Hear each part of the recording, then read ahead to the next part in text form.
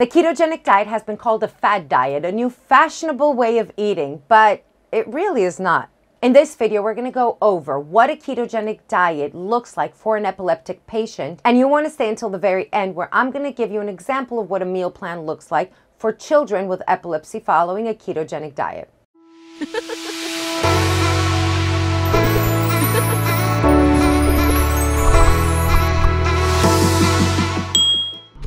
The truth is that the ketogenic diet has existed since ancient Greece, and it actually resurfaced in 1921 when Dr. Wilder at Mayo Clinic created a high-fat, low-carb diet in order to mimic fasting for his epileptic patients. But who am I anyway? Well, for those of you who don't know me, I'm Talita from Shrinking with Keto, and throughout my ketogenic journey, I have lost over 190 pounds and reversed my type 2 diabetes. Now, throughout this journey, I have coached and helped plenty of people reach their goal, and I hope to do the same for you. Full disclaimer, we're talking about epilepsy here, and I'm not a doctor nor a medical professional of any kind. What I do is extensive research, and this video is meant for informational purposes only.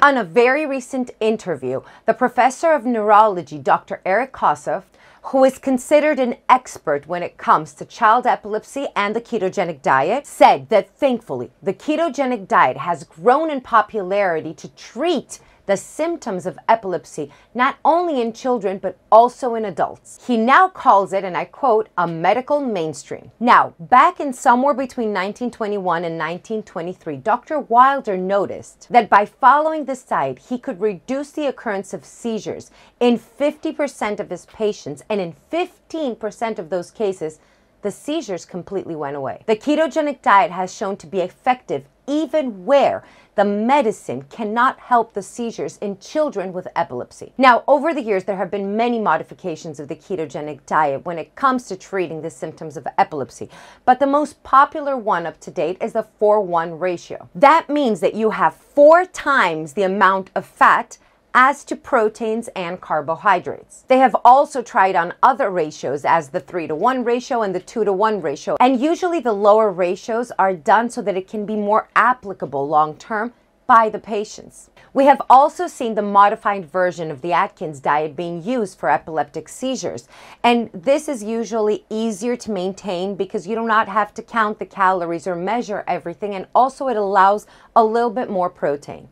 Now, obviously, the higher the ratio of fat to carbs and protein, the easier and the faster you will be in ketosis. Now, according to Dr. Berg, they still don't know exactly how this helps with the seizures and why it works, but they see that it does in many cases. Some hypothesis as to why this occurs, and I quote, is that it increases the stability of the synapses between your neurons. Secondly, ketones have an anticonvulsant effect. And finally, it decreases brain inflammation.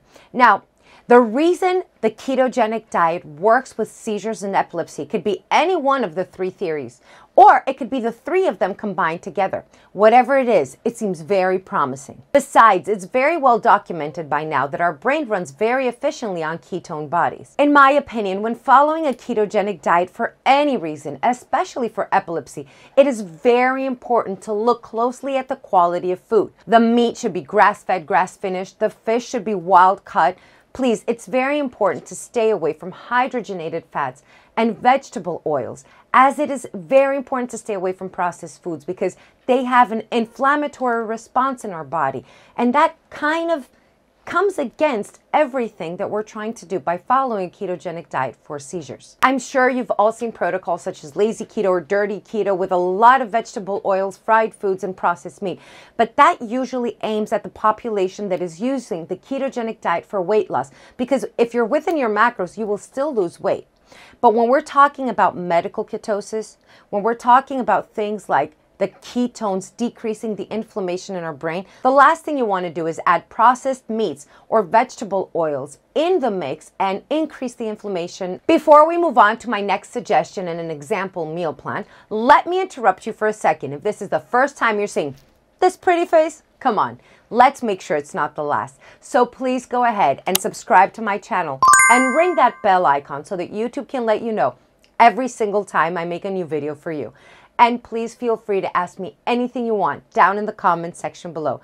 and I will try my best to answer every single one of your questions. Now, along with a ketogenic diet, I strongly suggest that you implement some sort of fasting routine. Besides, it was fasting, or starvation as they called it back then, that showed the improvement with the seizures in the first place. Then they tried to mimic fasting through the ketogenic diet. So imagine how you can accelerate results and how you can help the quality of your life by implementing fasting in your ketogenic diet. Now, if you've never fasted before, or if we're doing this at a child, instead of looking at a 16-hour fast or an 18-hour fast, don't be so strict. In the beginning, try to go from eating 3 meals a day to eating 2 meals a day. Make sure those meals are full of fat and calorie dense so that they can keep you satiated for much longer. Now, if you want to know more about the types of fasting, all you have to do is check my video above.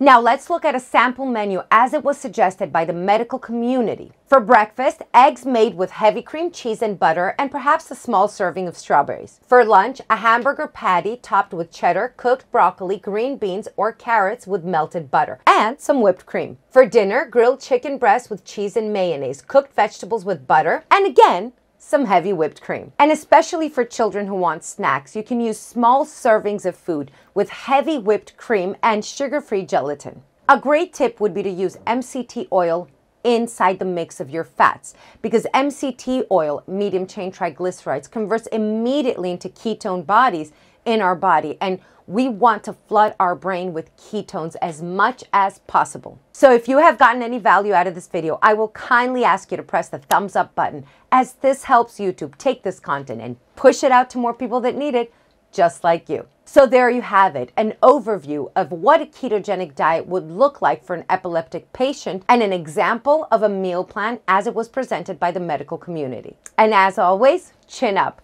or the crown slips.